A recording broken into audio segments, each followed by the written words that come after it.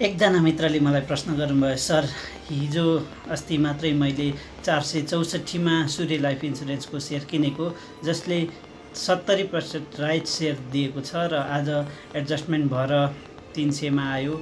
Sir मैले 3 महिनाको लागि कसैसँग पैसा खोजेर लगानी गरेको, डुबिन्छ कि क्या हो भनेर मेरो मनमा कता कता चिसो पसेर आयो। नयाँ लगानीकर्ता हुनुहुन्छ जो यस बजारमा प्रवेश गर्दै हुनुहुन्छ, उहाँहरू कति नबुझिकन सेयर मार्केटमा आउँदै हुनुहुन्छ भन्ने कुराको एउटा ज्वलन्त उदाहरण यसलाई हामी देख्न सक्छौँ र त्यसै सम्बन्धी मलाई भिडियो बनाइहाल्न मन लाग्यो र त्यसैले आज म यहाँ उपस्थित भएको छु। नमस्ते साथीहरू, म एनबी थापा तपाईहरुलाई हार्दिक स्वागत गर्दछु मेरो यस युट्युब च्यानल एनबी थापामा। शेयर बजार तथा इन्सुरेन्ससँग सम्बन्धित विभिन्न खबरहरू लिएर प्रस्तुत हुने क्रममा आज म तपाईहरुलाई एउटा समसामयिक समस्याको बारेमा केही जानकारी दिउँ भन्ने हिसाबले यहाँ आएको छु। वास्तवमा भन्नुपर्दा मेरो यस एनबी थापा च्यानल जो तपाईहरुलाई शेयर मार्केटसँग सम्बन्धित विभिन्न जानकारीमूलक प्रस्तुतिहरू सधैँ नै दिइरहने क्रममै छ र आगामी दिनमा पनि यो क्रमलाई निरन्तरता दिनेछ।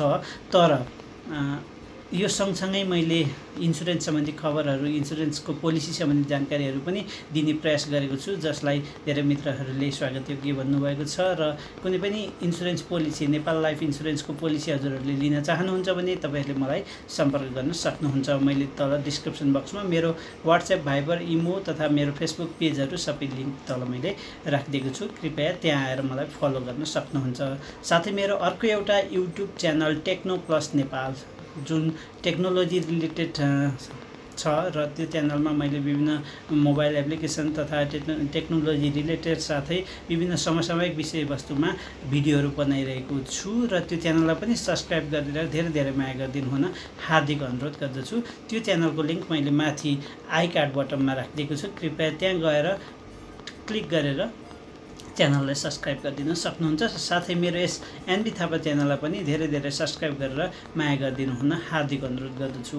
र आज म तपाईहरुलाई यही समसामयिक विषयवस्तुमा आधारित भएर एउटा मेसेज दिन चाहन्छु कि कसरी हामीले यस्तो घाटा हुनबाट जोगिन सक्छौँ, कसरी हामीले सर्ट टर्ममा घाटा भएर जोगिन सक्छौँ भन्ने बारेमा पनि म जानकारी दिनेछु। साथीको जुन मलाई मेसेज गर्नुभएको छ त्यो मेसेजले मलाई एउटा भित्र छोएको छ कि मान्छेहरू, सबै मान्छे पैसा कमाउन चाहन्छन्, पैसा कमाउनको लागि कुनै न कुनै तरिका अपनाउन चाहन्छन् र धेरै मित्रहरूले जानकारी लिनुभएको छ कि शेयर मार्केटबाट धेरै कमाउन सकिन्छ थोरै समयमा भनेर। तर थोरै समयमा धेरै कमाउन सकिन्छ भन्दैमा हामीले जसरी पनि जुनसुकै कम्पनी किनेर हामीले नाफा कमाउन सक्दैनौँ।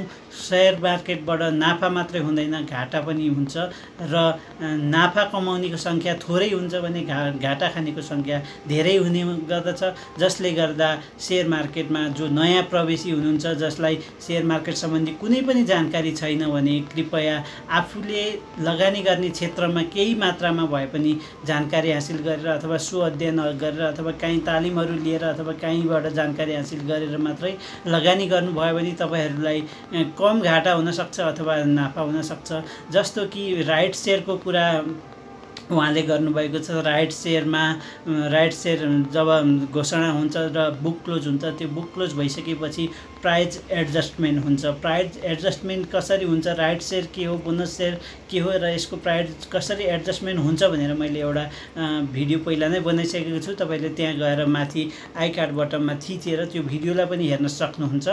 र तपाईहरुले के बुझ्न जरुरी हुन्छ भने तपाईले जुन राइट सेयर एप्लाई गर्ने, जुन राइट सेयर दिने खालको कम्पनीहरू रोज्नुहुन्छ, त्यो कम्पनीले चाँडै मुनाफा दिएर हामीलाई धेरै नाफा दिन्छ भन्ने हिसाबले तपाईले लगानी गर्दै हुनुहुन्छ भने त्यो गलत हुनसक्छ। किनकि राइट सेयर दिइसकेपछि, बुक क्लोज भइसकेपछि तपाईको त्यो प्राइज एडजस्टमेन्ट हुन्छ। जस्तो उहाँले 464 मा किन्नुभएको थियो र प्राइज एडजस्टमेन्ट भएर 306 लगभगमा आएको थियो र त्योभन्दा तल 300 को हाराहारीमा पनि सेयर आयो।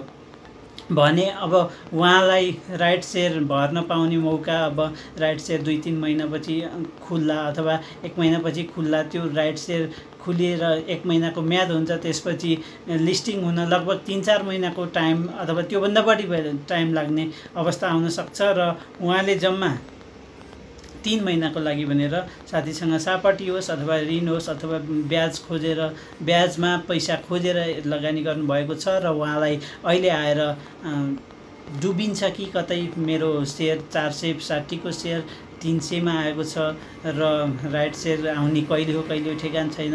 त्यो अवस्थामा 3-4 महिनाभित्र सेयर आएन भने अथवा 3-4 महिनाभित्रमा तपाईको जतिमा किनेको थियो त्यतिसम्म पनि प्राइस आएन भने त्यो अवस्थामा त उहाँ डुब्नु हुन्छ भन्ने उहाँले जुन सोचाइ राख्नु भएको छ, त्यो सोचाइ भनेको हामीले सेयर किन्नुभन्दा अगाडि नै राख्न सकेको भए आज त्यो अवस्था नआउन सक्थ्यो। किनकि हामीले सेयर किन्दाखेरि कस्तो प्रकारको सेयर हो भनेर बुझ्नुपर्ने हुन्छ। त्यसले भविष्यको स्ट्राटेजी के हो, के गर्दैछ, त्यसले राइट बोनस क्यास के दिँदैछ, त्यसको डिभिडेन्ड हिस्ट्रीहरू हेर्न सक्छौँ अथवा त्यसको चुक्ता पुँजी पुर्याएको छ कि छैन भन्ने बारेमा पनि हामीले जानकारी लिनुपर्ने हुन्छ। त्यो सबै कुराहरू जानकारी लिसकेपछि मात्र हामीले त्यस्ता कम्पनीहरू किन्नुपर्ने हुन्छ। र अर्को कुरा म भन्छु, प्लिज प्लिज प्लिज कहिल्यै पनि आफ्नो पैसा मात्र लगानी गर्नुहोला। अरूको सापटी लिएर अथवा ऋण खोजेर सर्ट टर्मको लागि लगानी गर्दै हुनुहुन्छ भने त्यसले धेरै नै तपाईलाई घातक असर गर्न सक्छ। किनकि सर्ट टर्ममा लगानी गर्नु भनेको एउटा जोखिम, उच्च जोखिमलाई मान्न सकिन्छ। किनकि सेयर मार्केट एक त पहिलेदेखि नै जोखिमको मार्केट हो भने त्यसमा पनि सर्ट टर्मको लागि लगानी गर्दै हुनुहुन्छ, त्यो माथि पनि राइट सेयर दिने कम्पनीहरूमा लगानी गर्दै हुनुहुन्छ भने त्यो कम्पनीले अवश्य पनि तपाईलाई घाटा पुर्याउन सक्छ। त्यो कारणले गर्दा तपाईहरुले यो कुरामा चाहिँ ध्यान पुर्याउनु पर्ने हुन्छ कि सर्ट टर्ममा त्यही पनि अरूको पैसा खोजेर 2-3 महिनाको लागि भनेर म नाफा कमाउँछु भनेर लगानी गर्दै हुनुहुन्छ भने तपाईको जुन लगानी छ त्यो लगानीको जोखिम धेरै हुन्छ। र अर्को कुरा, सर्ट टर्ममा कमाइदै नकमाइने होइन, तर त्यसको कुनै सर्टेनिटी छैन। भनेको मतलब तपाईले 1 हप्ता 10 दिनमा पनि तपाईलाई बढेर आउन सक्छ, तर सबै केसमा त्यस्तो हुँदैन। त्यो अवस्थामा तपाईलाई घाटा हुने सम्भावना धेरै भएको कारणले गर्दा तपाईले गरेको लगानीलाई सुरक्षित बनाउनको लागि पहिलो कुरा त तपाईले आफ्नो पैसा लगानी गर्नु पर्यो।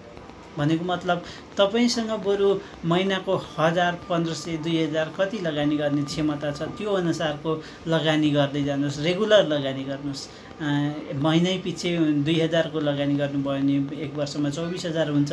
साथै तपाईलाई प्रेसर पर्दैन कि तपाईलाई यो पैसा तिर्न पर्ने छ र म चाँडै सेयर बेच्न पर्ने छ भन्ने कुरा प्रेसर पर्दैन, जसले गर्दा तपाईले त्यो सेयरलाई ढुक्कसँग राख्न सक्नुहुन्छ अथवा आफूले बढेको बेलामा त्यो सेयरलाई बिक्री गर्न सक्नुहुन्छ। भने यदि तपाईले सर्ट टर्मको लागि लगानी गर्दै हुनुहुन्छ भने तपाईलाई आफ्नो जुन टार्गेट छ त्यो टार्गेट म्याच भएन भने भनेको मतलब तपाईले 460 मा किनेको सेयर 600 तिर आएपछि बेच्छु भन्ने सोच्नु भएको थियो होला, अथवा राइट सेयर दिँदाखेरि झन् बढेर आउँछ भन्ने सोच्नु भएको थियो होला। त्यो हुन सक्दैन, जसले गर्दा तपाईले घाटा बेहोर्न पर्ने हुन्छ। त्यो घाटालाई पूर्ति गर्नको लागि तपाईले केही टाइम कुर्नुपर्ने हुन्छ। किनकि राइट सेयर लिस्टिङ भएर आउन 3-4 महिना लाग्ने हुन्छ। त्यो 3-4 महिनाको लागि तपाईले होल्ड गर्न सक्ने क्षमता हुनुपर्छ। जब अर्काको पैसा हुन्छ, जब ऋणमा खोजिएको पैसा हुन्छ, ब्याज तिर्नुपर्ने पैसा हुन्छ भने त्यस्तो पैसाले तपाईलाई प्यानिक बनाउँछ, तपाईलाई मानसिक रूपमा तपाईलाई असर गर्न सक्छ। किनकि मानसिक रूपमा तनाव बेहोर्न पर्ने हुन्छ र त्यो तनावलाई मुक्त हुनको लागि तपाईले घाटामा पनि सेयर बेच्न पर्ने अवस्था हुन सक्छ।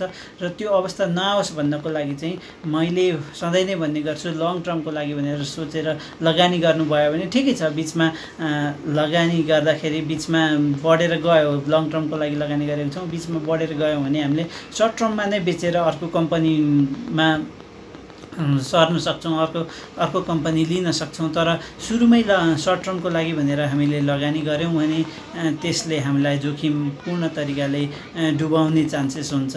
किनकि हामीले सोचेअनुसार सेयर मार्केट चल्दैन। सेयर मार्केटको आफ्नै एउटा प्याटर्न हुन्छ, त्यो प्याटर्नमा हिँडिरहेको हुन्छ। साथै विभिन्न प्रकारको न्युजहरूले पनि सेयर मार्केटलाई असर गर्ने भएको कारणले गर्दा तपाईँले सोचेकै बेलामा ठ्याक्कै यति नै समयमा मार्केट बढ्छ र तपाईँलाई फाइदा हुन्छ भन्नेको ग्यारेन्टी, कुनै पनि ग्यारेन्टी हामी लिन सक्दैनौँ अथवा कोही पनि लिन सक्दैन। त्यो भएको कारणले गर्दा म फेरि पनि तपाईँहरूलाई हात जोड्छु, प्लिज कहिले पनि सर्ट टर्मको लागि, त्यो पनि अरूको पैसा लिएर मार्केटमा प्रवेश गर्नुभयो भने भलै कसैलाई फाइदै होला, एक दुईचोटि फाइदै होला, तर